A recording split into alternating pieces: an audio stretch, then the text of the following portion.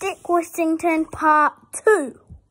So, Dick Whittington, when Dick Whittington's master said he must put something in he must trade something in a ship, to put in a ship, all he had was the cat, so he had to put the cat in.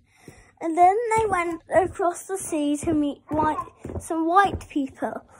And then the king and queen invited the captain for dinner. But the rats and mice, but then rats and mice came and ate everything. And so then the captain went to get the cat.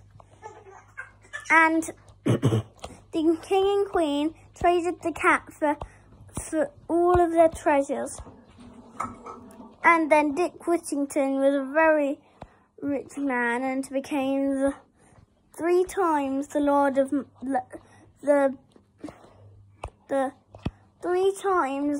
London. The end.